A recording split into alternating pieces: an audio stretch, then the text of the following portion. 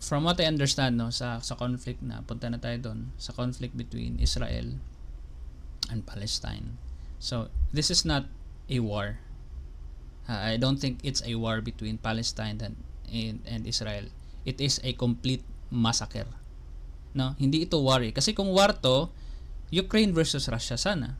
A state versus a state na nagwar. Hindi man masyadong powerful ang Ukraine versus Russia, but a state nonetheless. This is a massacre. Kasi hindi naman state-sponsored ang Hamas. It's a terrorist group na hindi ni-recognize ng Palestine. It doesn't the Hamas doesn't represent Palestine, and ang pagbomba ng Israel sa Palestine is ethnic cleansing, no? Hindi justified ang bombahan ng isang area just because nandoon nakatira yung mga Hamas. It's just like here in in Butuan siguro, if taga dito yung tawag doon, Maute, is it fair na bombahan ang Butuan? Ang daming hindi Muslim dito. At kahit na marami pang Muslim, they are not all Maute, 'di ba? So it is idiotic na bombahan. So it is not a war, no? It is murder. It is genocide. Isa pa about the argument doon sa may mga tao kasi na mga atheist typically nagsasabi na ang root cause nito is religion. It is because of religion. I do not agree. Yun yung parang nasa thought ko initially. Yun yung nasa thought mo. Mm-mm. When we heard that, a lot of atheists, yun na nga, sabi ko sa inyo ang gulo talaga ng religion eh. Kaya ako naging atheist eh, kasi ang gulo. Tas may pinopost na imagine, people, yung imagine religion. May nagpo-post na ganyan. Mga ganun, kasi typically talaga, pag there's like a conflict between two opposing religions, that's because of religion. Guys, it's not because of religion. It is land grabbing. No? It is an entity that wants to grab a portion of a land na hindi sa kanila. Hindi iyon because of religion. Hindi iyon kinuha sa kanila kasi Palestino sila or majority sa kanila is Muslim kaya kinuha sa kanila, no. Nag-aaway sila, no. It could be a Christian nation and kukunin talaga yun ng Israel. Kasi hindi problema dito ang religion. Ang problema dito is merong few people that are in power that wants to grab lands and kunin yung nila, kunin yung hindi sa kanila. To make it what? To make the area what? To make their own. To expand their territory. Mm. 'Di ba? So religion has may dito, may involvement ang religion dito eh, but its involvement is ginawa lang siyang tool to justify the killing. Ginawa lang siyang tool to justify the land grabbing. Same thing with what happened sa time ng slavery sa US. Ginustify ang Bible eh. Ginamit ng mga slaves kaya to justify na okay lang naman maging slave, and ginamit ng mga slave owners to justify na okay ang mang-own ng slaves. Mang-own ng tao. So it's justified. So I know the Bible, the Torah, the Quran has specific teachings to own people, to grab lands, to rape women, to murder children. I know it is written in your holy book, but I am respecting the people, yung mga apologists na sumasayaw. Ginagamit ang mental gymnastic tricks nila to really convince other people na hindi naman ganyan yung libro namin. So long as you exist, I am happy na you the apologist exist, kasi hindi mo gina-justify yung mga naisulat na mga pangit doon sa mga holy books nyo. Hindi. Gumagawa kayo ng kwento para i-distract ang tao na hindi naman yan tinuro sa Bible namin. Mali ka. So that's worthy of praise for me. Kasi ginamit nyo yung empathy nyo, yung pagka-human ninyo to not follow your own book. And that's enough for me. No, so let's not pretend na your book isn't cancer. It is cancer, but because of people with human feelings, you change ikaw mismo ang nag-contradict sa libro mo para maging okay ang mundo. So yun, hindi religion ang issue why the conflict happened. It's simply a land grabbing na issue. They have been doing that. The state of Israel has been doing that for decades, 7 decades na, 70 years na, and until now ginagawa pa din nila. Paano nila na pull off yun? Gumawa sila ng mga policy na discriminating versus dinidiscriminate ang mga Palestinians, binibigyan ng advantage ang mga Jews. So pag gusto nila magpatayo ng building, grabe yung requirements na piningi nila sa mga Palestine, hindi masyado sa mga Jews. Hindi ka makakapag-travel, walang it's not a recognized na location ang Gaza. So if you are from somewhere else and gusto mo mag-visit ng Gaza, it is not a destination for you to land on, no? So kailangan ka pang dumaan sa isang, for example, sa Jordan para makarating ka sa Gaza, or yun, may mga specific na ID, driver's license ang Palestinians versus Jew. So they've been doing that for many years through policies, through laws na iniipit ang tao, and gumagawa sila ng mga boundaries na eto yung boundary nila even though it is not. So Palestinian people are becoming really really small na in terms of population kasi nag-i-expand lagi ang state of Israel. They're even inviting mga non-residents, mga taga-US na mga Jew na pumunta sa Israel para magtayo ng bahay kasi it's their rightful na right daw nila yon. So this is not a problem with the Jewish belief na ganito kasi yung mga Jewish belief kaya ginagawa nila ito. There is a population within their own religion that are Zionists. Zionism is a belief na they are the chosen one and ang lupa nila is ang Palestinian na lupa and kailangan nilang i-take over ulit yon para sa sarili nila. So, wala namang problema na kayo lang exclusive sa isang country, Muslim lang or Christian lang or Jew lang. Wala namang problema. Kahit nga tayo as an atheist, gawa tayo ng country na tayo lang. Wala nang iba na makaka-enter, para sa atin lang to, and okay lang naman yan. Kaso ang ginawa nila, they were already occupied. The country that they're trying to grab, mayroon ng mga occupants. So that's the wrong. Yun yung mali nila. May mga occupants na ilang porsyento ang Christian doon sa Palestine? 20%. Maraming Muslim, marami ding Jew. So hindi na tama na gawin mong isang Israel state ang isang state that's already occupied with other na mga religious belief. So yun yung mali ni Israel as a state. Now, people are argued, dyan naman talaga sila original naka-stay. So if that is your argument, then pwede palang kunin ng mga Native Americans ang originally sa kanila from the American citizens now. So hindi kasi ganoon. Dapat ang konteksto sa pagsabi natin na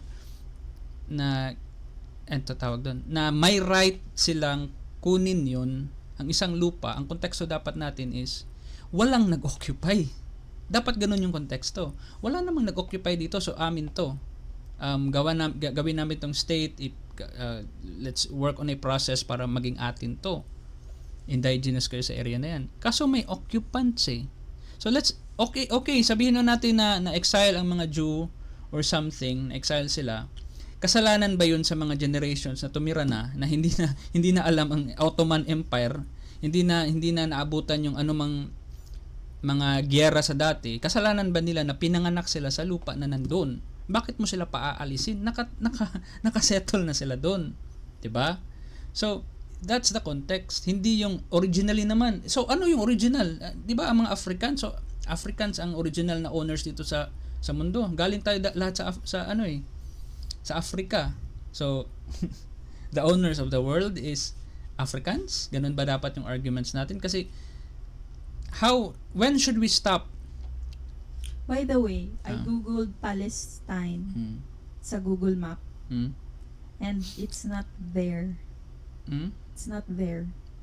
Hindi siya sa map. Wala siya sa Google. Wala siya sa Google Map. So ano yung Israel? Wala siyang name. Meron lang siyang name na Israel tapos Gaza Strip tapos wala na. Wala na. Walang nakalagay na Palestine. Yeah. Pero meron naman silang map kaya nag-wonder ako if they are a country. I-Google na lang. I-ChatGPT. Okay. So yun. Just a trivia. So, what do you call this? So, dapat ang context is, okay, you are the original settler dito sa lupa na to.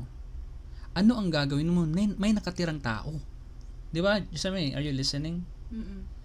Di ba? Ganito kasi yung argument nila. Taga dyan kasi sila originally. Okay, taga dyan sila originally. Okay, now that they are there now, okay, they came back to their land. There are already occupants. What is your action? Are you gonna grab it? Is that a civilized thing to do? Are you gonna grab it and take it away from them? Are they responsible for taking the land away from you? They are the descendants. We are the descendants of the wars that happened many years ago. Does the people in the present have the right to grab the land that na establish ko? Hindi ganun. That's not how it works. Hindi naman sila rightful na landowners diyan. May tumira, anong gagawin mo? Ang tawag doon? Maki-assimilate ba o genocide? Ang pinin nila is genocide eh. Diba?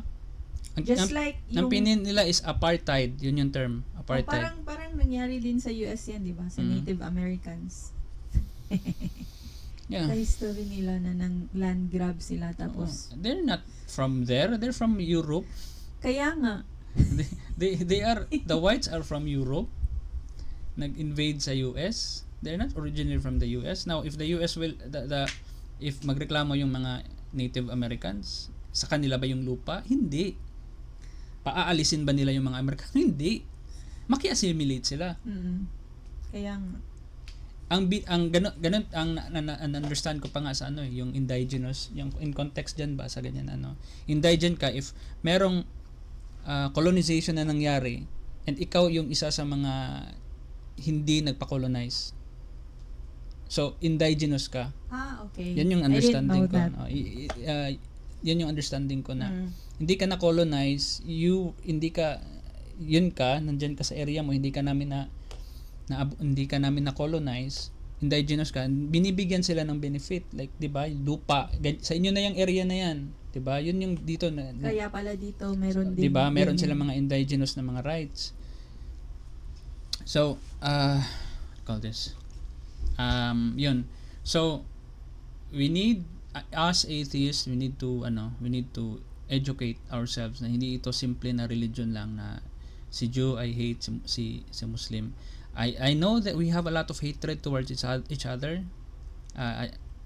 Atheists hate religion. Christians hate atheists.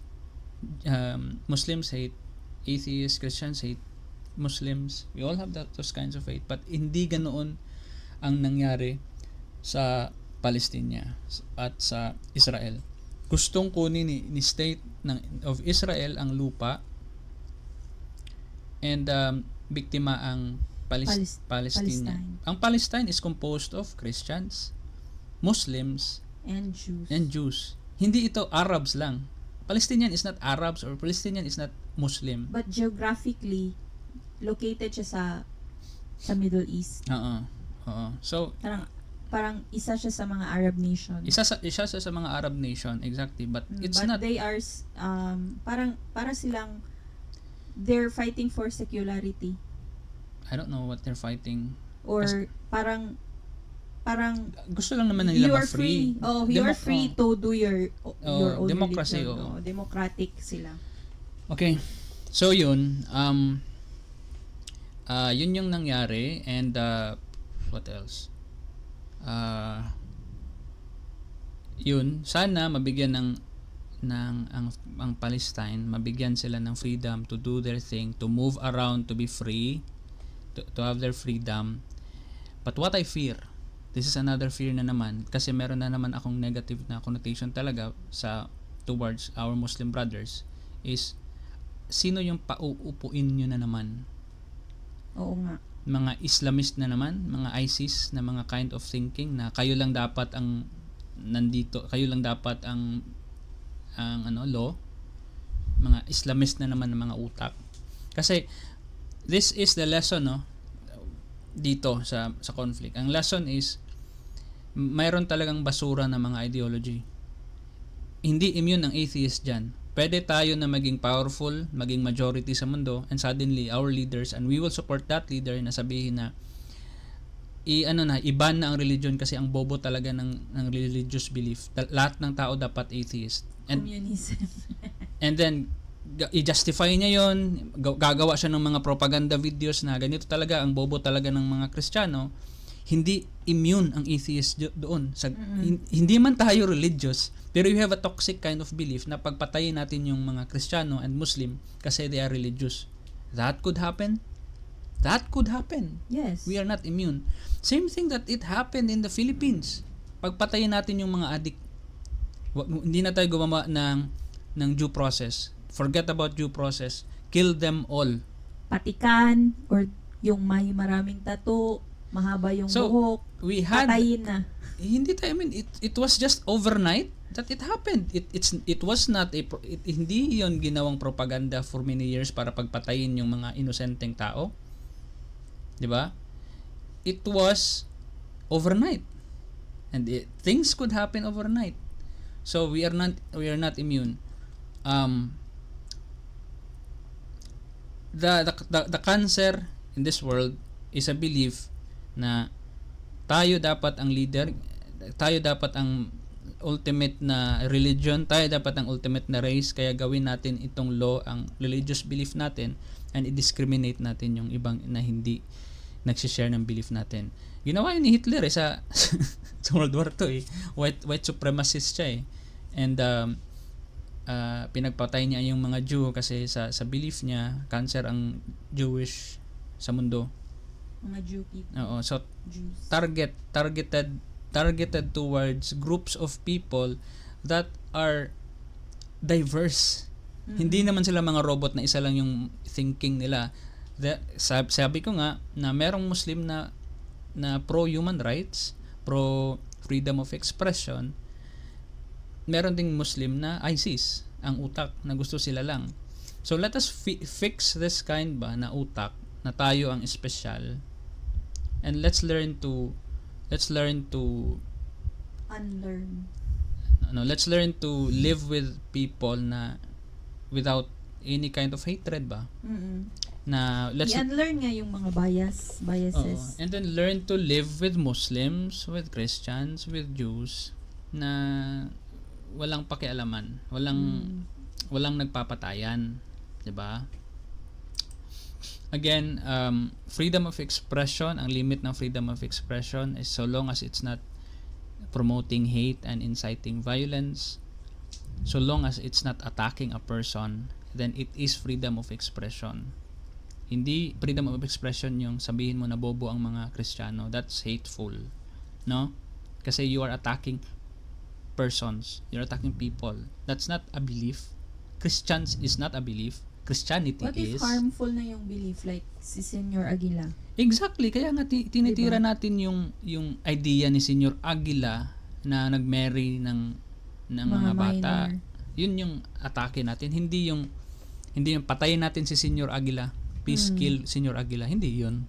'Di ba? Kasi meron namang meron namang proseso, 'di ba? 'Di ba? Meron namang proseso.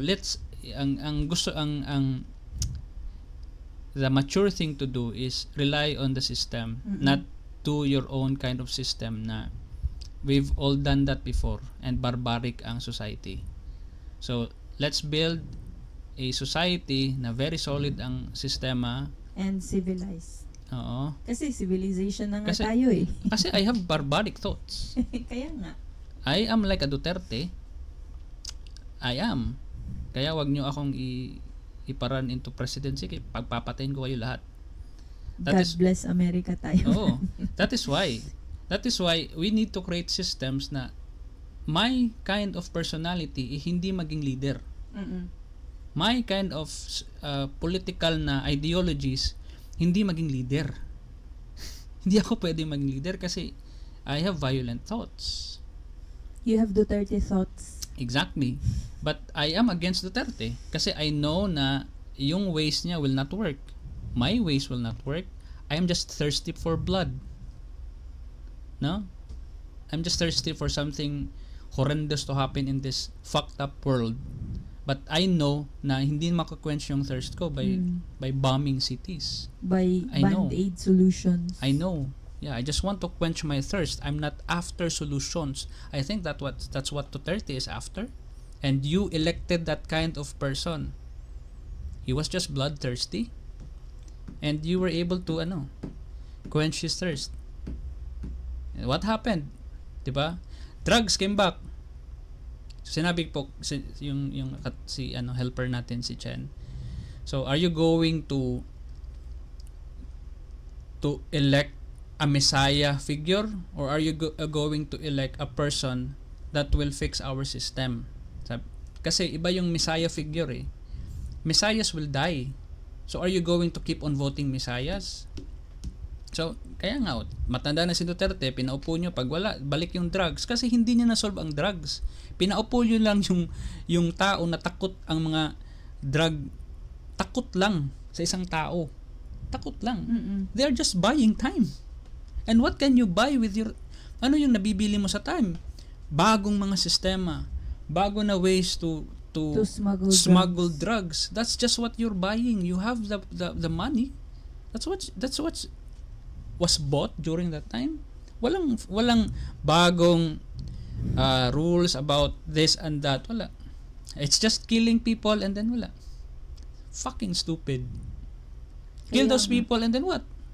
No reforms. Diba? We learned na yung mga bago is pinalitan lang yung sa mga yung pinatay. Yung mga bago na hindi pa known na addict, sila na yung bagong mga runner, bagong drug pusher kasi hindi sila known, hindi sila nagpalista, hindi sila nalista. So, wala kang tinulong na sistema para mabago ang drugs dito sa Pilipinas. Wala kang tinulong. You thought you were helping, you were not. Like I said, during the elections, countries have tried doing war on drugs. They all failed. There are ways to win this war. It's not through killing. Exactly what happened.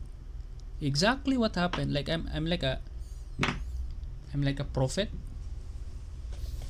So, drugs are now back. Now what? Hindi naman talaga sila nawala. They're just buying time lang eh. Hindi, meron pa rin namang nakakagamit during Duterte's time. Yeah. At meron pa rin namang bumibili kahit doble na yung I think ang nawala delikado. No. There are still drugs. I think ang nawala is yung decency lang to buy and sell drugs during the light of day. 'Di ba? Yun lang ang nawala. The decency to do drugs during daylight. But there are still areas in the Philippines that do that na walang any kind of repercussion. A lot of barangays here in Butuan are doing that during that time na na ongoing pa din ang buying and selling, walang natatakot. So ano na yung war on drugs nyo? Wala, bloodthirsty killing lang. Exactly. You are do not be a hypocrite na Kristiyano ka na gusto mo ng solusyon, no. You are all like me, bloodthirsty. Gusto nyong pumatay, hindi kayo mga Christians. Yeah. Don't be hypocrites. Na you are pro innocent people, no? What's the other pro? Pro life. You are as bloodthirsty as me. Pro-life my ass. The only difference is, ayaw kong gawing agents of murder ang police. Yes. I want to do the murdering myself. Yes, it should not be state-sponsored. You should be the one that's doing it. If you are a person that's bloodthirsty and are really hateful towards drug addicts, you, not the state. Kaya nga may Hamas terrorist na grupo. Hindi sila state-sponsored. I know there are a lot of talks na ina-sponsor sila sa Iran.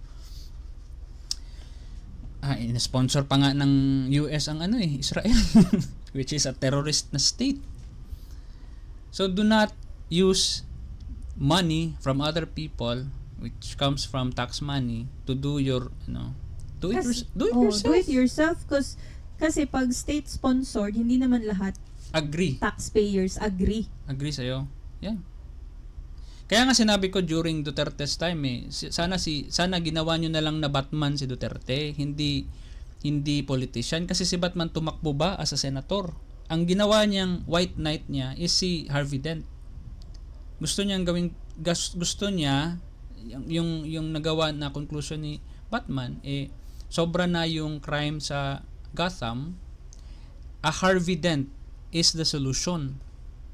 Policies are the solution. Kaya na nga sobra na corrupt yung na-corrupt si Harvey Dent, na crazy siya kasi pinatay yung wife o yung girlfriend niya. Siya si Two-Face. Oo, pinatay yung fiancé niya. So na crazy siya. So tumakbo ba si Batman? Tumakbo ba si Bruce Wayne pagka senador? Hindi. Or pagka-president? Hindi. Black Knight siya. Dark Knight. Kaya nga Dark Knight meaning, alam niya masama yung vigilante justice. Alam niya na huhulihin siya ng mga police. Even though what he's doing in his head is the right thing to do, to put the criminals in prison, hindi pa nga niya pinapatay yung Alam niya na mas mabuti yun, pero alam niya na hindi siya nagfa-follow sa due process. Hindi siya police. Hindi siya senador, hindi siya vigilante justice yung ginagawa niya. There is a process. So sana ang ginawa nyo kay Duterte, ginawa nyo na sana siyang si Batman. Sinuportahan nyo yung DDS niya, yung Davao Death Squad. Whatever that Davao Death Squad is, kasi we all know na if Duterte did something wrong, hindi niya magagamit yung power niya to defend himself. Ano nangyari? Ginawa nyo siyang mayor at DDS at the same time. So it's very, very powerful. Kontrolado niya yung police, kontrolado niya yung Congress, kontrolado niya yung mga powerful na mga businessmen kasi mayor. So don't put people that have weird thoughts in their heads, that are extremist, don't put them in power. Don't put me in power. Please. Don't put anyone in power that have Zionist views, that are ISIS, that are extremists. Yeah. Kasi yung Zionist extremists naman yun sila. Yeah. Sa Judaism. Yeah. Not all, hindi Israel ang representative ng Jewish community. No? Hindi nagre-represent sa Jewish community ang Israel. So there are a lot of Jews that are not Zionists. So hindi din representative ng lahat ng wars na nangyari dyan sa Middle East ang mga Muslim. Exactly. Hindi representative ang ISIS, ang Maute, ang Abu Sayyaf ng mga Muslim. A lot of Muslim people that are just living their simple lives, na nagtrabaho lang, umuwi sa pamilya, nag-honor killing. Char. Joke. Yeah. So, extreme man na. It's just the same like us, like Christians na Christian day ka. Like us atheists and like Christians na they're just living their lives in peace. Yeah. They have really delicious food in Mindanao. Mindanao Muslims. Yeah. So, anyone is not immune to be an extremist. I am not immune. I am already an extremist. Hindi ko lang ina-act out. I have very extreme views. Hindi ko lang ina-act out. Wala akong sinalihan na mga movements. I think mas extreme ako sa'yo. Exactly, you are. You are way more extreme than me. But we are not joining any kind of organizations. We are not interested in joining. We just want to work. Yeah. I just want to live here in this this house and play with my dogs. I'm not frustrated naman. Hindi naman ako depressed na hindi nangyayari yung mga gusto ko. I am actually entertained. Kasi lahat ng mga nasa isip ko is nangyayari. Example, si Duterte. Nangyari. Exactly as I was imagined na ganun yung mangyari. I even said something na, guys, wag kayong magreklamo kung may estudyante na lumabas and barilin siya at mamatay kasi na napagkamalang addict. Kasi this is what the system created. It created a system na pwede kang patayin kasi napagkamalan ka lang. Ang daming nag-react. Takot ka lang kasi addict ka. Hindi naman ganoon. Ano ka lang kasi addict ka siguro, hindi naman yan totoo. Hindi naman yan mangyayari.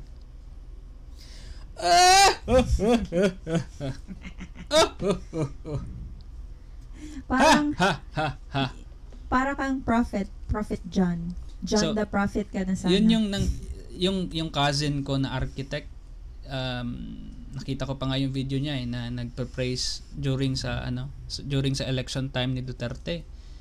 He messaged me after months after sa pag-upo ni Duterte. Sabi niya na dyan, na understand ko na yung sinabi mo. I just saw a CCTV video of a student walking on the street, gunned down by riding in tandem, and lahat ng tao na nakakita is walang tumulong. Ilang tao daw yung nag-pass by and hindi tumulong. A lot of reasons could be kasi alam nila na addict yung pinatay, so wala lang. Or ayaw nilang lapitan kasi baka mapagkamalan din sila. And sila na ang next na target. So that's what ganun yung sistema na na-create ninyo out of the passion na gusto nyo ng pagbabago. I know you want change. We all want change. I know you all want peace. You Christian, my friends that are may mga kabatch ko, mga relatives ko that are pro Duterte. I know you want change. I know you want peace. Want I know abrupt changes, man, good. I know you want security. I know you want all the positive things that I also want for me and for everyone. The problem is the solution that you are. Ang problema dito kasi ang solution mo, you are not hindi ka kasi educated enough to understand. You're just fina-follow mo lang yung emotion mo, gusto mong pumatay, gusto mong patayin. That's a very raw and very real na emotion. That's a very real na emotion. But what happens to raw emotions? Pag someone will piss me off, I will hurt them immediately because that's my emotion. But if I sit pag tinulugan ko lang yung emotion na yun, days later hindi na ako galit and hindi na ganoon ka violent yung reaction ko sa tao na galit ako. So emotions are not really a good tool to determine whether your decision to allow this kind of leader to run the Philippines is the right thing, 'di ba? Hindi maganda na judgment na tool ang emotion. It's always through reading, through observing, through empathy, through skepticism. Totoo ba talaga itong mga pinagsasabi niya? Kung totoo to, ano yung proseso niya? And it's always yun, daming kabubuhan nangyari talaga sa Duterte na time. Yung mga tao na dumepensa, until now there are still people that don't understand what human rights is. I remember that argument. So they are silent now. As a lot of my friends are silent now kasi siguro they're thinking that we don't remember yung mga pinagsasabi nila sa social media. We have receipts. And I still remember all of you. We have receipts. Some of you are silent now.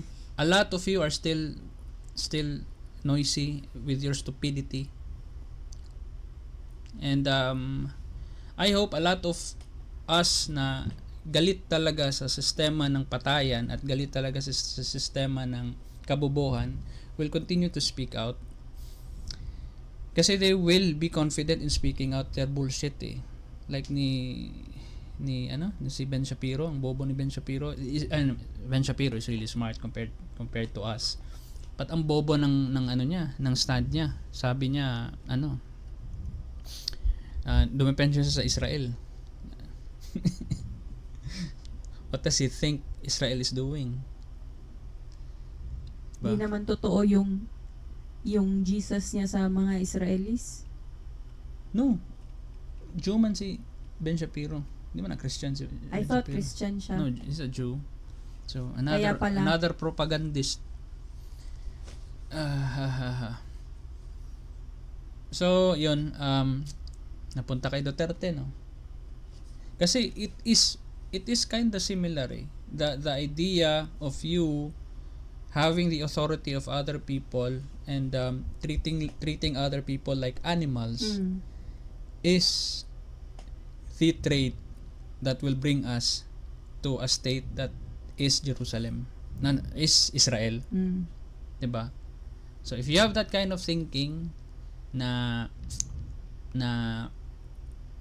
if you're a Christian that is pro-Palestine na nagha-hashtag ng Free Palestine and is researching about the Palestine and you are aware na Israel is doing this for many years sa Palestine but at the same time supporter ka ni Duterte, then you need to reflect yourself. Yeah. You need to reflect kasi you are supporting you supported a system of killing. You supported EJK. EJK was justified for you. Kaya nga. Naging justifiable ang pagpatay ng isang addict kasi addict siya. Same thing with what is na-legalize yung term na DDS, di ba? Yeah. Oh, not legalize but formalize or something. Na desensitize. Yung DDS. That is what's happening It means Davao Death Squad. Not Duterte, diehard Duterte supporter. Na You supported a system of killing. What's ironic is they turned it into Davao Death, they turned it into hindi naman daw totoo yung Davao Death Squad. Kaya ginawa nila na diehard Duterte supporter but at the same time killings are happening.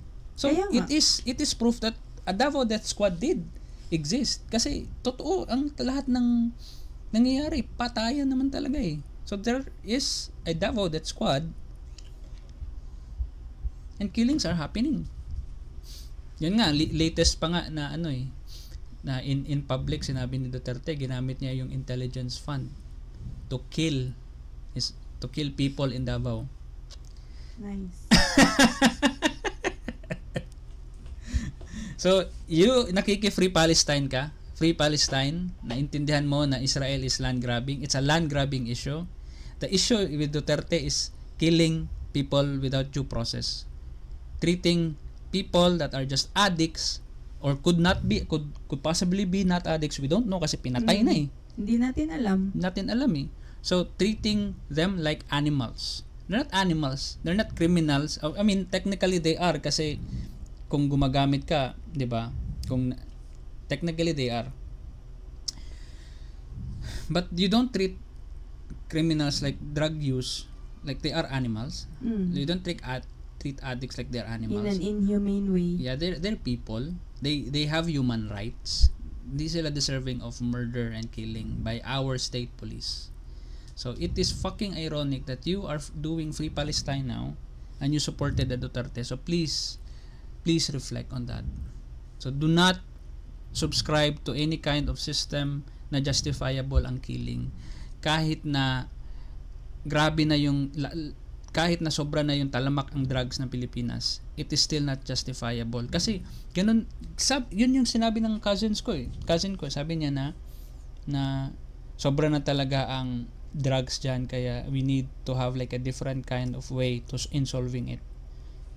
He made a justification. So let's imagine ano kaya ang justification ng mga ng Israel state sa mga Jewish people. Ang dami na kasing Palestinian, kinukuha na nila yung mga lupa natin. They are animals. Let's all kill them.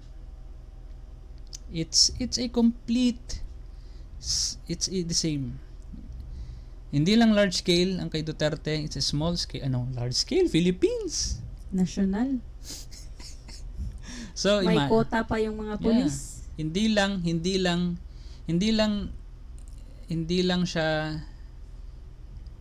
lang siya nag-expand ng masyado kasi thanks to our people that are fighting, that voiced out there. Salamat sa mga tao na kumontra, na ayaw talaga yung sistema ng patayan and silencing and red tagging. It is still prevalent until this day, but yeah, Free Palestine ka, paki-reflect kung ano yung mga sinusuportahan mo dito sa Pilipinas. Nang red tag ka ng mga taga-UP. Diba? Nang red tag ka, pinapasilent mo, pinapakulong mo yung taong opposite lang yung view sa kanya. Si Pura Luka. Kaya nga. Diba? So, you are not a free for Palestine. You do not understand what really is happening, or you can't reflect sa sarili mo kung ano talaga, diba? You're crying now with what is happening in Gaza, mga bata, ng mga inosente, but you are doing it yourself. You are supporting a state that is for killing. So okay, hindi immune ang Pilipinas sa mundo na may Gaza, and pwede tayong maging Gaza. Naging Gaza na nga tayo. 'Di ba? May mga rural na mga areas na binulabog ng mga pulis, sponsored ng state, ng taxpayers' money to kill people. So nangyari na sa Pilipinas yun, hindi lang bomba, kundi bala. Okay? So let's watch the videos that I saw on TikTok. خليك هنا لا خليك جوا خليك جوا سعيد. Refugees crossing to Egypt. So there were news na ang Israel is nagbigay ng leaflets telling where to go, where to exit, go to this route, exit on this exit point, but binomba ang route and binomba yung exit point. So a lot of ambulance came back and and umiyak yung mga drivers kasi yun na, binomba yung truck na in front of them, kailangan nilang bumalik.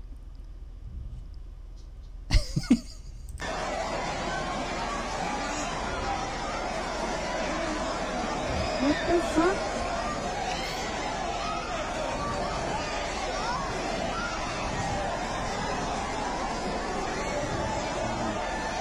This was on October 10, a week ago.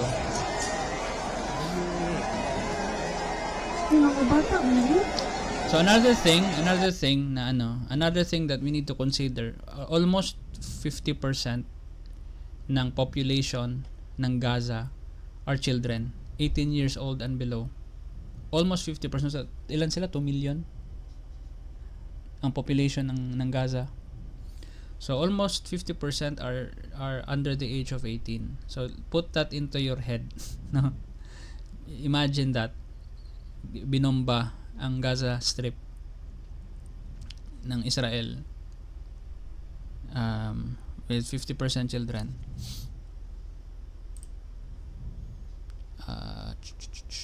Okay, let's start here. I've been watching the airstrikes. So what's your question? Well, I would ask you, if you were Israel, what would you? If I was Israel. If you were Israel and that had happened to you, what would you think would be the appropriate way for the country to respond? I would do exactly like Israel did, kill as many people as possible, since the world is letting me do it. I mean, I can do it because I can, you know. But the thing is, you know what, I agree with you. And you know what, I'm going to be even ahead of you, because I see the question coming.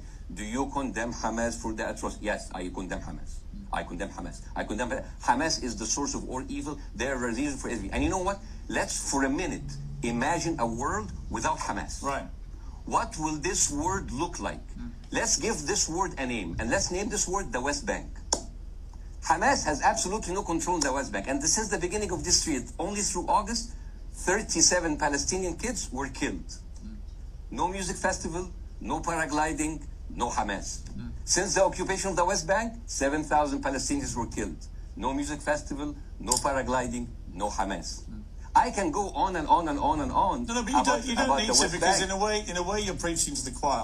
I've followed this crisis. Oh no, you're not preaching. So the thing is, like, well, in the sense that I know that what you're saying has validity. Of course. Piers. By the way, Piers. I am at a disadvantage here. I can hear you. I cannot see you. I am in a claustrophobic room, and so please cut me some slack and don't interrupt me and interrupt my point. Sure.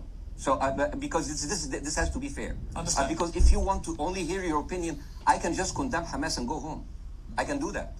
So, do you want to do that, or do you have a much more nuanced conversation? No, I absolutely want to have a nuanced conversation. I wasn't aware I was interrupting you. I thought I was letting you speak. Amazing. So I would say I really applaud Israel for doing one thing that no military force in the world does. Because I heard Ben Shapiro and I heard Ron DeSantis, and they said Israel is the only military force in the world that warns civilians before bombing them. I mean, how fucking cute. That is so nice of them. Because with this logic, if Russian troops started warning Ukrainians before bombing their houses, we're cool with Putin, right? Kagets kasi ang pasabot. Kagets ka tong the only military force who warned their civilians before bombing them. Yan yung tinweet ni Ben Shapiro. So, ang decent naman ng military force ng Israel, they warned the civilians before bombing them.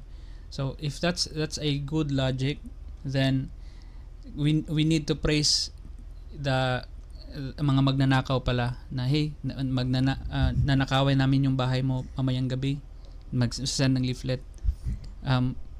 Please, umalis ka sa bahay mo para hindi ka namin patayin. Diba? Ang decent naman ng ganun. Yun yung logic niya. Which is very funny, no? This guy, Bassem, is really... First time I heard about him, so I'm gonna follow this guy.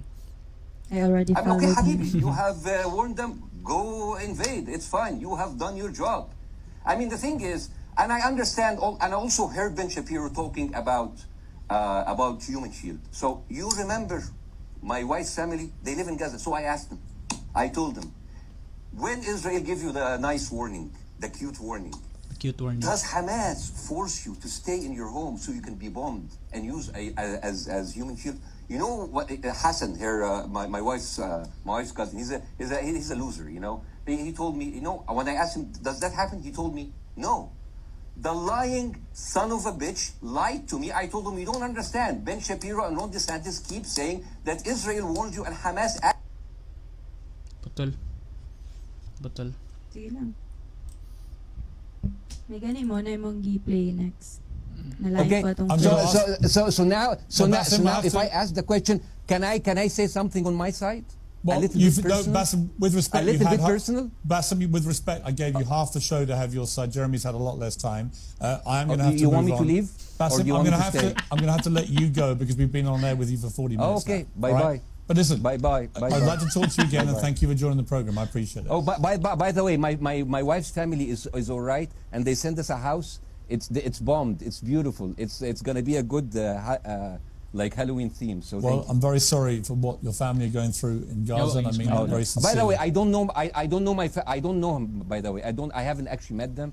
They didn't even come to my wedding. They couldn't because they are stuck in Gaza. Okay. And she never saw them because, you know, Gaza is not a destination. Bassem, as I say, Gaza is not a destination. Oh, we hear their voices, and it's they die. It's fine. It's fine. Bassem, I wish your family all the very best. Thank you for joining me. This guy is my hero.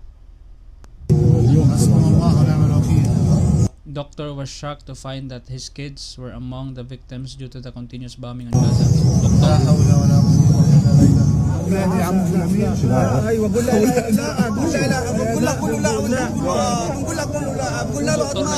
Kakita na nakaputol ng mga ulo og tiil. The breakdown.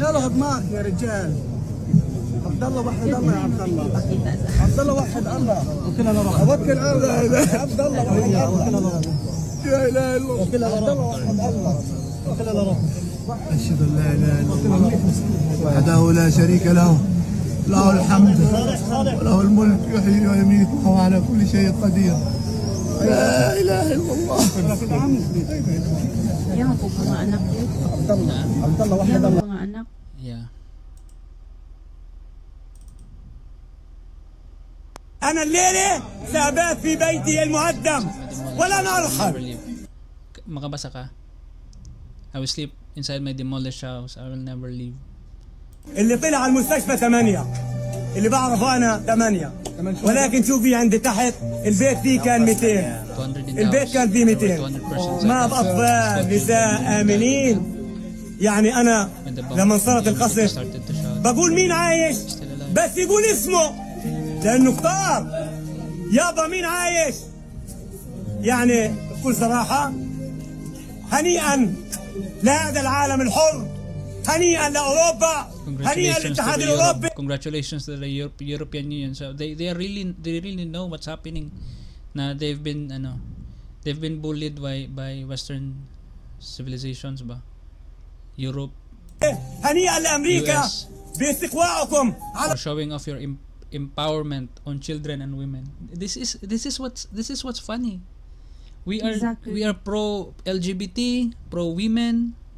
Our women are Pro free. empowerment of women. Yeah, independent women. We all have that kind of freedom here, but we are using but the US is using its power to bomb cities that are women and children.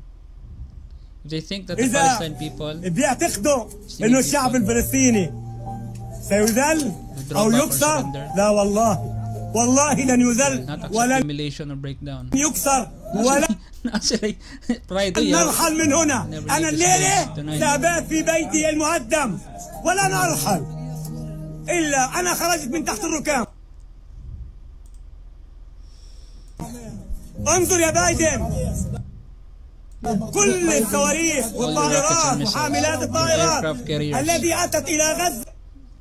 He is aware ba na the money, I mean, are you aware na yung iron carpet ng Israel is a technology na supported and maintained by the taxpayers' money sa US? What's iron carpet? Hindi makakapag-land. It's very impressive na technology. Lahat ng rockets na binato ng Hamas hindi nakakapag-land sa Israel. They have anti-missile na mga technology. Kaya parang fireworks lang ang nangyayari sa Israel. Kasi they have that technology which are billions of dollars worth na funded by the US government. So they are protected. I mean, that's good, no? I mean, kinsa sino ba naman ang gusto mapahamak yung Israelis din at Jews? We don't wish for them to be hurt. That's a very beautiful na technology, but sila wala.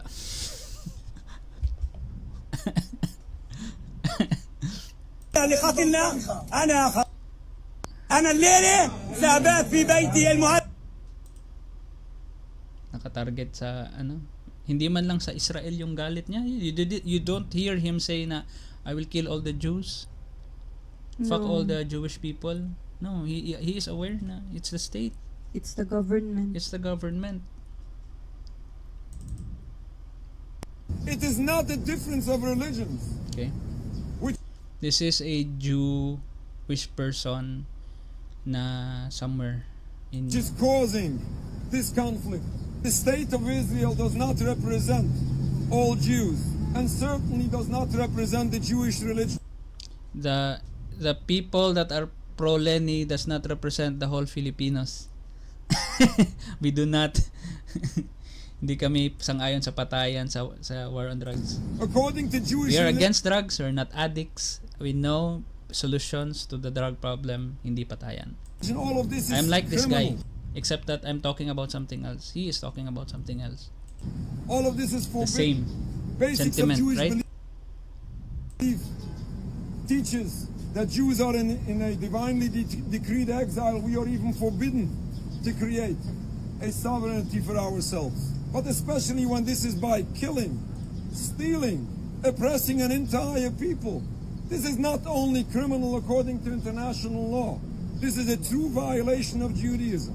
And still, those... A true violation of Judaism, sabi niya, di ba? But I doubt. I think he's just I think he is just I know cancer talaga ang turo ng nandoon. It's just the beautiful minds of people that will really make reasons para gawin mabuti yung masama. Yan yung yan yung parang may hope and faith pa din ako sa humanity kasi not the books but the humanity. Yeah, I know itself. That the book is cancer. It has a lot of teachings. Whatever holy book that is, it is cancer. But because of humans, because of humanity, they were able to make beautiful versions of a bad text. So para sabi niya na hindi naman criminal naman yun against ang ginawa ng Israel is against Judaism. I doubt. But he is doing a different thing. Whatever man yung tinitch ng Bible, ng niya, libro niya, siguro manakop ka. Sinabi niya hindi naman yun ang turo. Even though it is. Kaya nga may fundamentalist eh. Is he a priest? I mean a rabbi. Rabbi, I think. Kaya nga may fundamentalist meaning fundamentalist, fundamental ka sa turo ng libro mo. Kaya nga pag fundamentalist ka, fucked up ka, hindi ka pwedeng i-assimilate sa society even if you're a Christian. Mahirap kang ihalo sa atheists, sa Christians, sa mga Muslim pag fundamentalist ka, whatever fundamentalist you are. True. Kasi you are fundamentally in line with your holy book and your holy book is fucked up. True. Kaya nga the lesser Christian you are, the more you are distant from what the text is from your Bible, the more human you are. People who choose not to follow Judaism misuse that very same religion to justify all those crimes forbidden in Judaism. The root cause is this criminal occupation which is oppressing an entire people. We have to end this occupation in its entirety. If people will ask me my advice, the leaders of Israel should wake up tomorrow morning and step out of the Knesset and return the land back to indigenous population. I guarantee peace. It's a peace. Ibalik mo yung lupa sa lahat. Hindi lang sa Jew.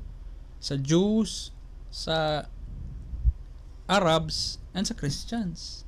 There will be peace. Kinuha mo para sa inyo lang eh.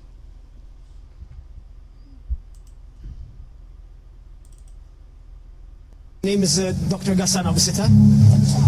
My name is Dr. Ghassan Abu Sitta. I am a plastic and reconstructive surgeon. I am a British Palestinian volunteer with Médecins Sans Frontières. This morning, upon the request of Al Ahli Hospital administration, I moved from Shifa Hospital to Al Ahli Hospital to help out with the treatment of some of the wounded, as the number of wounded had exceeded the number of beds in the hospital. We had been operating all day and had made the decision that in order to continue operating on these patients, I would stay behind and sleep at the hospital. In the evening, after we finished one of the surgeries, we heard a missile screech following by a huge explosion. As a result of the explosion, part of the ceiling of the operating room fell. As I moved towards the outside of the operating room and towards the emergency department, we could see bodies of children piled up, both dead, not moving, and wounded. There were several who had been amputated. I tended to a man who had his leg blown off at the thigh. We then carried on around trying to resuscitate the patients. When the ambulance came, I decided to help out by carrying one of the wounded who had had a shrapnel in his neck into the ambulance. As I was walking towards the ambulance, there were body parts everywhere, and there were bodies piled up in the courtyard of the hospital. I then got into the ambulance and escorted the patient back to Shifa Hospital. This morning, when I drove into the hospital, I noted how full the hospital courtyard was, with families who had sought refuge inside the hospital, thinking that it would be a safe haven. It's these very same families who are now either dead or critically wounded as a result of this attack.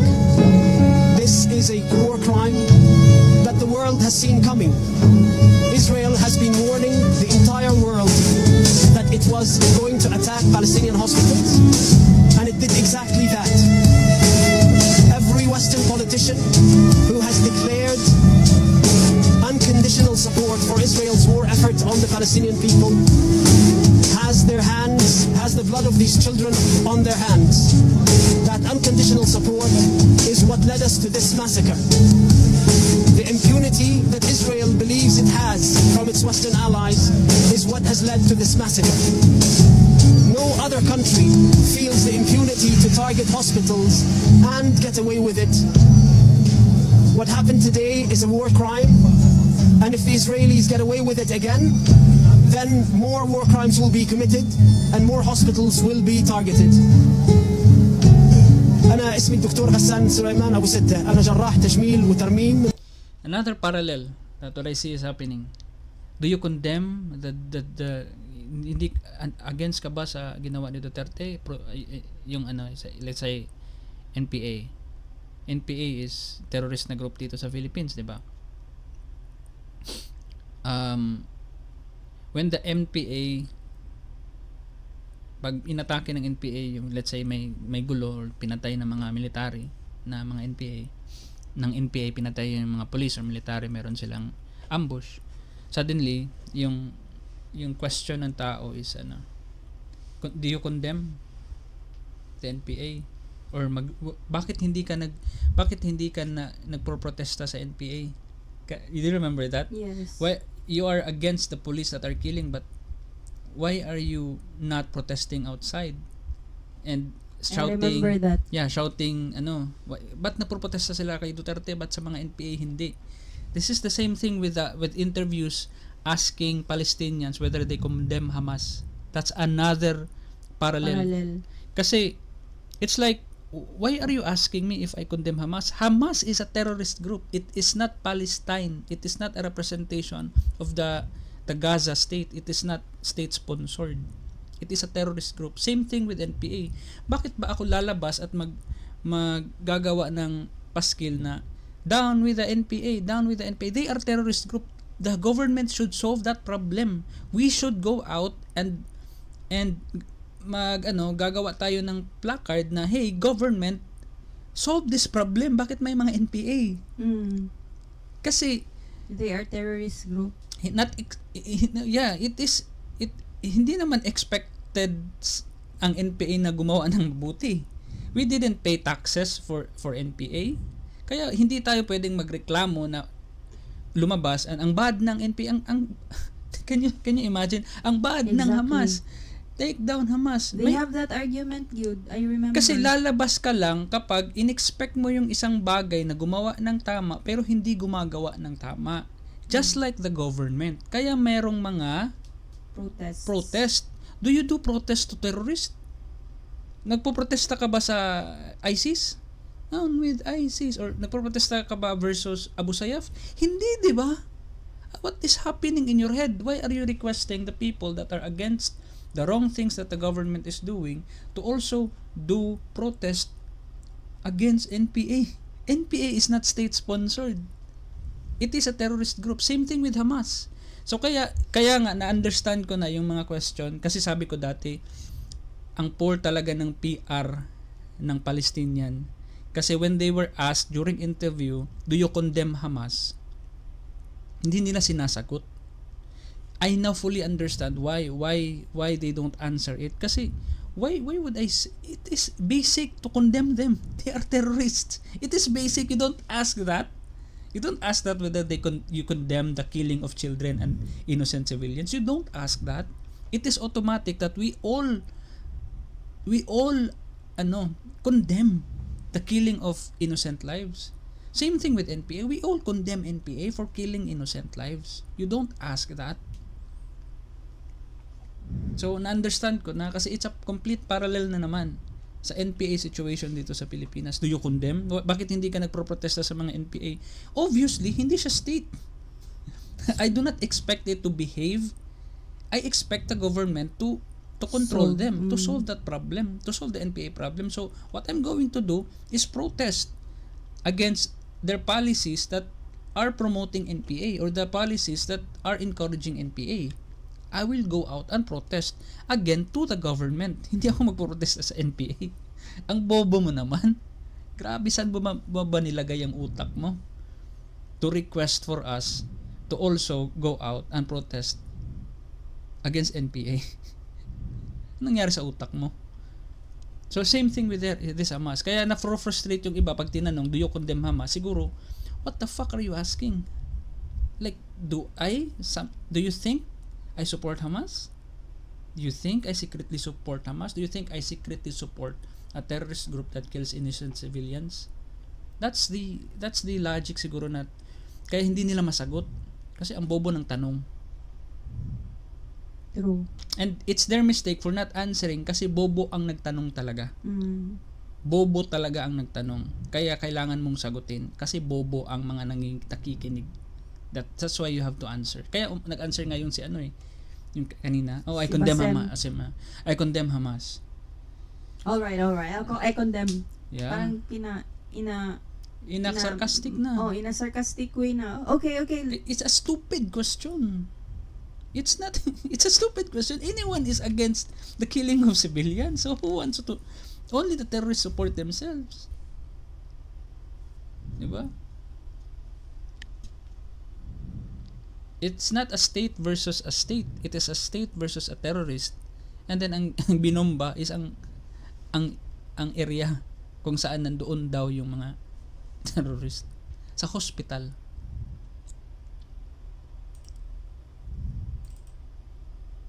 So here's an architect's point of view about apartheid. You can spot apartheid just by looking at the urban fabric of the land. You can also spot apartheid just by looking at Israel's building codes. So yun, mga visible na apartheid na system, visible nakikita. The apartheid state, also known as Israel, loves using their building codes, such as implementing red roofs for Israeli citizens.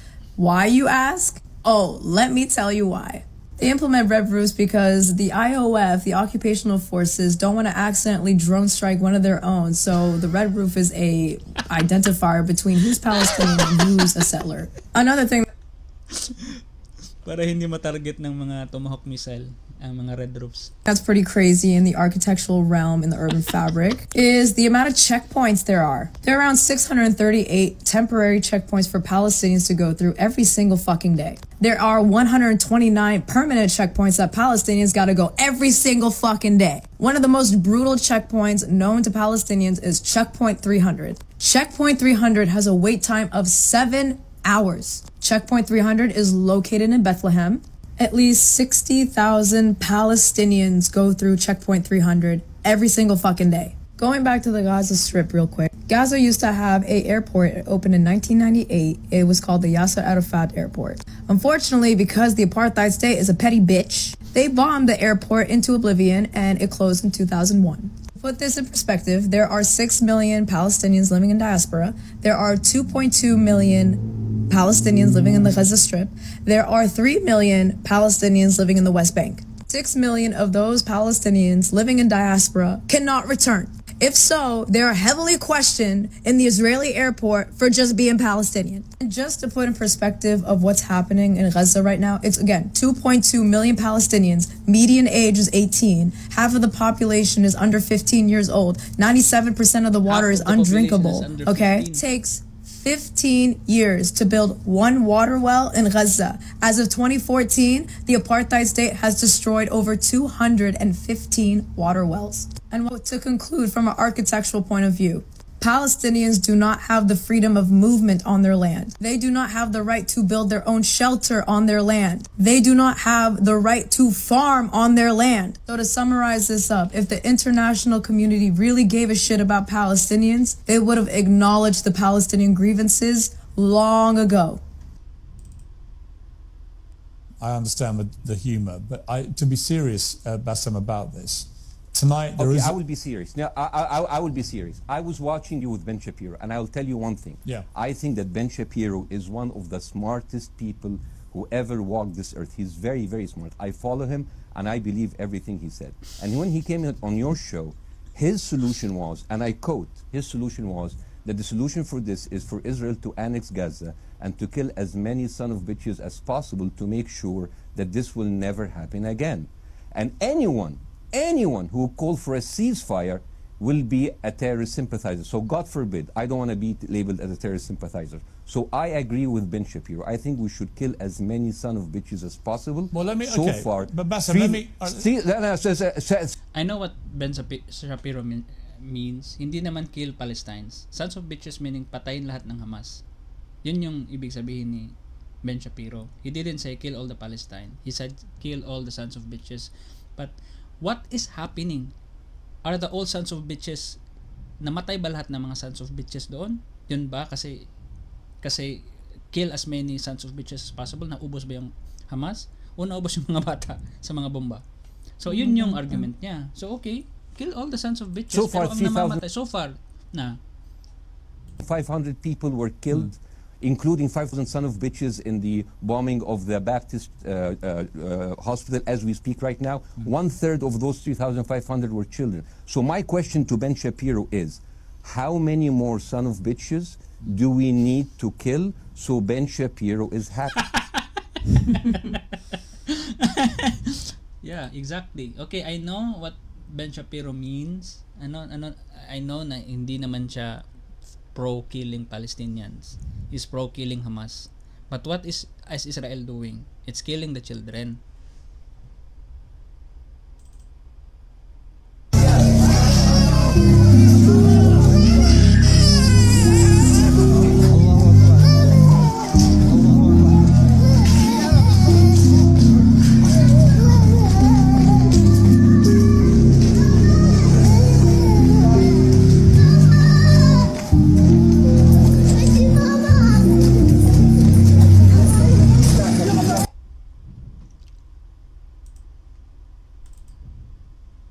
I am a colonizer, and I am a decolonizer, and we are fighting. I have 48 attack helicopters, 2,200 tanks, 250 jet fighters, and 170,000 active military personnel. And I don't have food, water, electricity, or fuel. I have human rights, and I don't. I have hang gliders and bulldozers. I took their home. My home was taken. I'm backed by the world's greatest empire in human history, and I live in an open-air concentration camp. I'm in constant violation of international law and face no accountability ever. I'm recognized as the single greatest humanitarian crisis on Earth. I have completely encircled my enemy by land, air, and sea and have them hermetically sealed off from the rest of the world. And about half of my population of 2 million is children. I constantly violate ceasefire agreements, and I uphold ceasefire agreements until they're broken. Both sides are bad.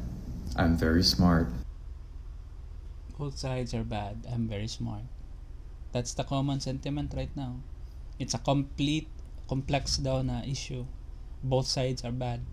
Di ba? Both sides are bad. And it is not. It's Israel, man. Civilized nation on earth would agree that depriving children of food and water is acceptable. I'm here because I'm a human being, and anyone with a conscience believes that a civilian population should never be punished in this way. It's collective punishment. It's a war crime. And unless we stop it, unless we get out there and say something, it's going to end up with thousands losing their lives. Can you put into words how you feel about the loss of life on both sides? Every life is precious. But the root of this violence is the occupation. It's not complicated. It's a settler colonial state imposing apartheid and oppression on an indigenous people. And that's wrong everywhere, for anybody. And it has to be true that all the Palestinians want is freedom. And we must support that in equal rights. And I stand up here, I'm so pleased to see so many of my brothers and sisters with big hearts who know the truth. And the Western media has a duty now to tell the truth about what's happening, because I am seeing the worst horrors I could ever have imagined. I grew up in the shadow of the Holocaust, and we said never again, and that means never again for anyone. And I beg of anyone, if they have a conscience, get out there and speak and demand your leaders speak. There seem to be, of course, deep divisions on either side, but you've come out today and you were telling me earlier that this is about being a human, a fellow human being. I'm so thrilled to be here among my brothers and sisters who can see the truth, despite all the propaganda and the lies and the bias and the prejudice that we see in the Western media. It has been, quite frankly, an appalling week. What would you like to see the UK government do now? They must demand a ceasefire. They must demand that Israel stop bombing children and stop burying them under rubble. They must demand a humanitarian corridor so aid and medical supplies can get in. They must demand they have electricity. They must demand that there is food and water. This is an emergency now, a crisis, and people must rise to it.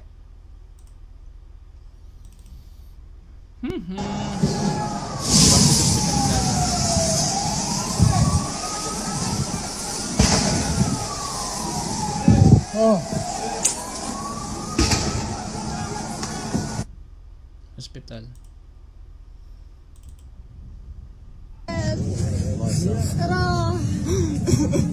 انا وديناك عند ابو جواد يابا نيالك والله. ايش تحكي للعالم اللي حرموك من ابوك؟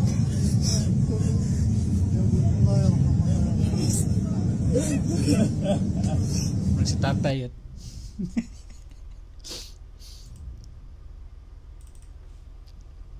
So about the water, because there is a little amount of water, we all the members of the just family imagine, guys, Israel has the power to cut off water supply sa Gaza. So it's a collective punishment. May gumawa ng masama na isang maliit na grupo na Hamas, and the people that are being punished is the entire Gaza Strip. Tinanggalan ng tubig, electricity, internet. A little amount of water. So my share was 500 millimeters for the whole day. And now while I'm shooting, a little kid took the water from my bag and just ran away. It's not stealing, he's in need, but now I don't have water until the end of the day. This is catastrophic. I don't know how do you read the problem, how do you read the situation, but today is 10 times worse than yesterday, 100 times worse than the first day. Okay, Gaza is collapsing.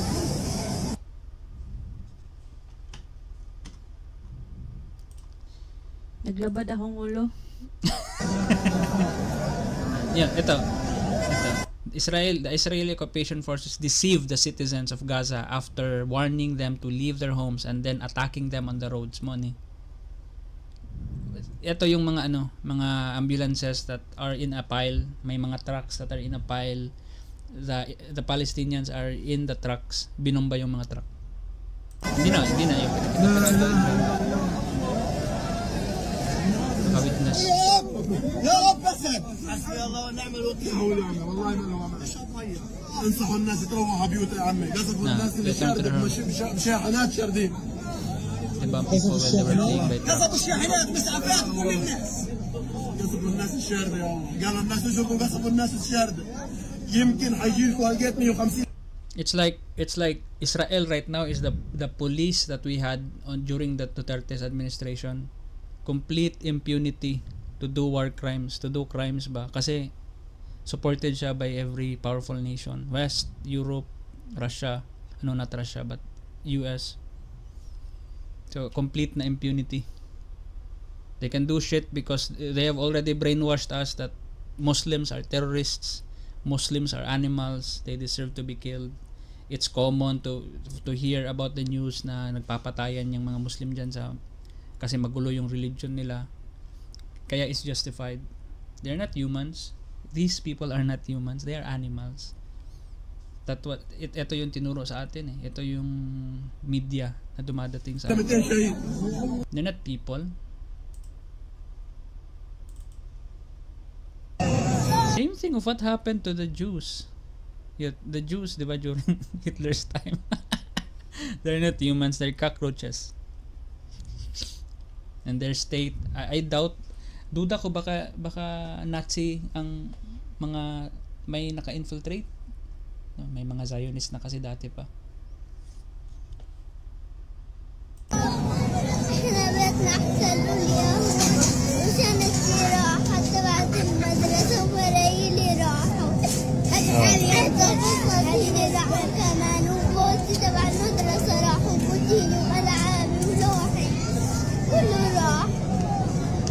زعلانة؟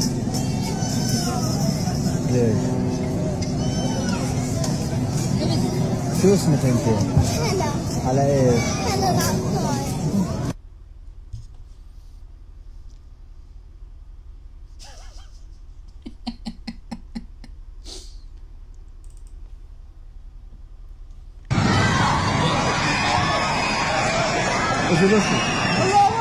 خليك وين خليك.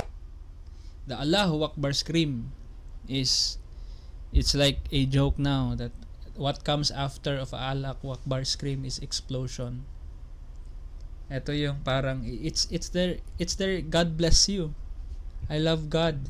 It's their cry for their God. It's their religion, man. It's not I'll shout this and then I'll do harm. Even Christian na Palestinian, they say Allahu Akbar because it's Arabic. It's Arabic for God, oh. Not Allah. It's not praising Allah, but it's praising God. Like the general so, God. Like it's Arabic language. So maski yung mga Christian na Palestinian, they say Allahu Akbar. Allahu Akbar because they speak Arabic. It's the Arabic for praise God or something like that. God help us or so something. It's a cry for God, right? It's not exclusive to Muslim. But what's happening? Diba? Allahu Akbar explosion, the memes. Allahu Akbar, boom. We are painting, we are through many years we're painting the Muslim community like they are barbaric, they are terrorists. That's why when things like this happen, we don't bat an eye. We don't get angry kasi lagi naman yan nangyayari sa kanila. Like they're not humans. Na-dehumanize talaga sila. And I feel so sorry for them.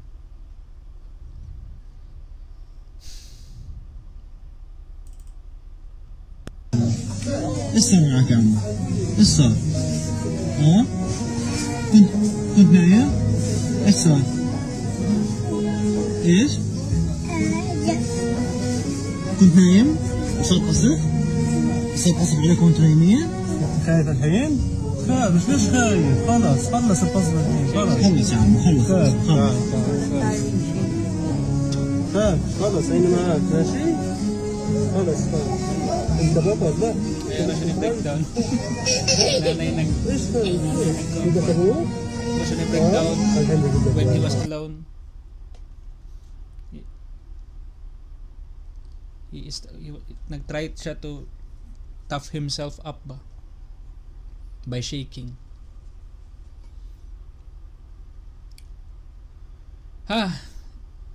These are sons of bitches. These are animals that deserve to be bombed. They're not humans. They are barbaric. They are hateful. They're terrorists. Yeah. Ito yung ginawa nila pang brainwash sa atin to support their death and suffering. So, I don't know what to do. I just siguro continue ko lang tong pag-speak out. I am in fear of what will happen if Palestine is free. Is it gonna be democracy na sila na free na sila and walang nagko-control? O free sila pero controlled ng Iran? Free sila pero controlled ng isa na namang grupo na Islamic yung ideology. So you're no different from an Israeli state. So I wish for you to be free, pero please fight still for the real freedom, na kayo ang totoong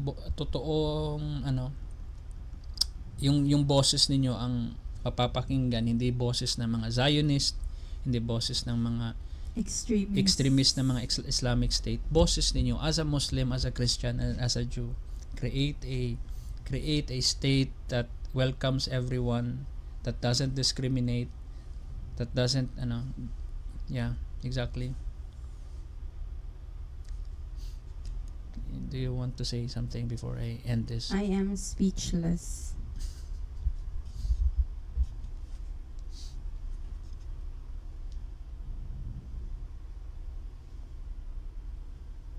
Literal na masakit yung ulo ko sa mga nakita kong video. Bakit hindi mo ito pinanood sa TikTok? Why are you shielding yourself from this kind of news? Kasi gusto kong umiwas sa doom scrolling eh. Ano yan? Yung nagsuscroll ka lang and it's all about bad news and it's news. Doom scrolling, that's what you call it. I'm just watching news. I'm not inviting doom, something negative. It's news. It's what's happening. So thank you for showing me that, kasi it made me see light na dapat mag-speak out all the time and yeah, be aware. Speak out. We need to always. I'm aware, but be more vigilant. Yeah, I am. Here's what I really think. I think evil will really triumph over good. But yung siguro, what I'm hopeful for is for it to be delayed. It will come. It is already happening here. Yung Duterte kind of leadership, that's what I told you. Another leader will come that is more extreme than Duterte, and our voices will be more suppressed. Yeah, I know that evil will really win. I know eventually we will become Gaza someday and an Israel kind of problem. Hindi maganda ang future ahead of me. Kaya nga nag-decide tayo hindi mag-anak eh. Aside sa economical na problem, even though we have high salaries, we can't afford. Kasi we have mental instability. And the state of our economy is terrible. We can foresee kasi of things that will happen. It's not something that I have like a prophetic na but it's just obvious. Things are just keeps on repeating. These things are happened in the past and it's gonna keep on happening. And there's nothing we can do but to delay. Sana hindi siya mangyari sa generation natin na nangyari na nga, hindi sana ganoon ka worse. Ma-delay man lang dito sa Philippines. It will happen, I'm sure. I'm very sure. And now I feel helpless. Because of what I said? Because of what's happening. Yeah. I couldn't do anything. No, you can like directly you that's can the donate. Helplessness. You can donate. I have already donated $10 sa sa tacos ni mo? No, sa like yung for children. I'll share the link, put it in the description. Donation to like para may food man lang doon or shelter. How I wish I can travel there and stop my job and then photojournal. Not photo. No, I'm gonna give the Palestinians their freedom, help.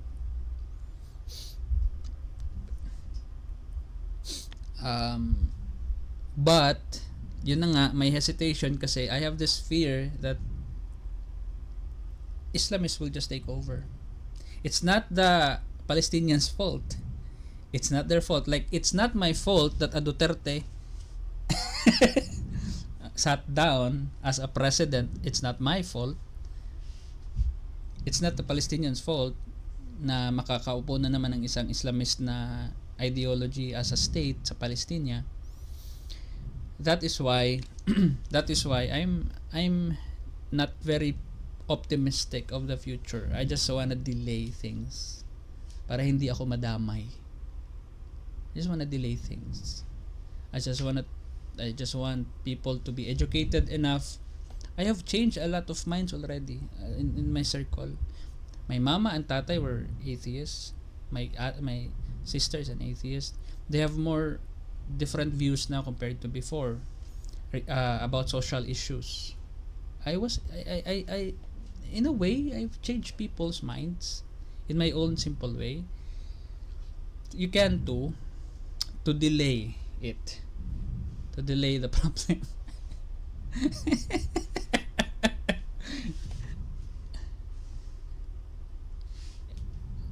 I don't think we will the next na uupo is going to be a lot better. It's going to be much worse. No? It's going to be much worse for all of us. It is important to keep fighting evil and keep evil at bay. I'm not going to win over evil. That's not just gonna keep happen. it at bay. I'm just going to at least delay it. Yeah, Kasi keep there's still forces from our side that stops evil. For example, yung killing na stop, 'di ba?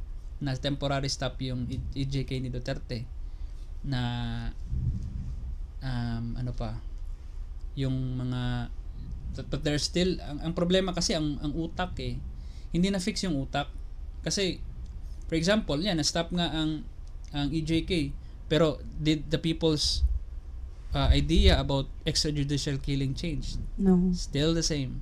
They are still existing right now. Who currently may mga anak and may mga anak natuturuan na naman nila ng kabulastugan, and sila naman yung voters in the future. So I am not hopeful. I'm not optimistic. I just want it to be delayed until I die. Pag mamatay na ako, magkainan kayo. Magpatayan na kayo.